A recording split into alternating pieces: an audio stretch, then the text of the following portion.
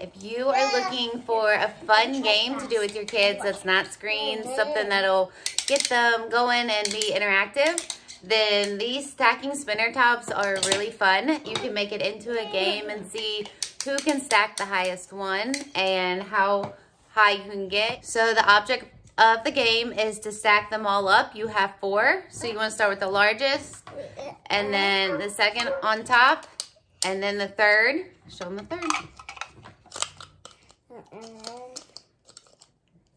And then the fourth. So depending on who can stack them the highest and actually still get them to keep spinning is the winner of the game or just the fun activity that you are doing. And you do this by taking the spinner and loading it on here. So you want to go ahead, put it in, twist it a couple times, let go, and it'll spin. And then you just go ahead and start stacking from there.